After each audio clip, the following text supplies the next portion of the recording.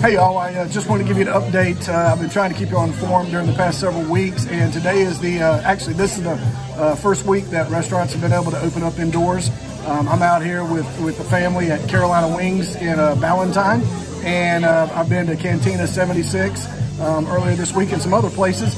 And I just want to let you know that if you're comfortable, you need to get out and about. You see a lot of social distancing. They know what they need to do to reopen. You see a lot of hand sanitizer, you see some plastic forks. The waiter and waitresses have a mask on, and they wipe down after everybody comes in and goes. So I just want to let you know, if you're up to it, get out. It's good to see everybody get back to normal. Most importantly, it's good to see the service industry and these men and women who've been without jobs for so long getting to make a living so they can pay their bills and provide for their family. How about do them a favor, and when you can, tip a little bit extra. If you need anything, let me know. And how about post below where you've been eating and how the experience has been. Take care. Stay safe.